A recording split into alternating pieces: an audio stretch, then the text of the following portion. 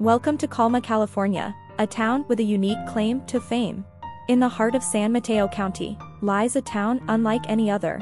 Colma, often referred to as the City of Souls, has more residents in its cemeteries than in its homes.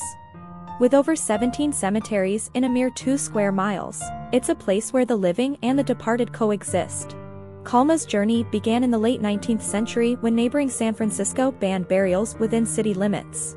Families relocated their loved ones to Colma, creating a town where the deceased outnumber the living.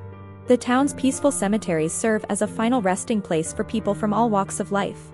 Colma's unique history and serene landscape attract visitors seeking solace and reflection. While the town may be known for its departed residents, it is the living who cherish its history and sense of community. So, next time you pass through Colma, remember the town where memories are etched in stone, and the departed find eternal peace.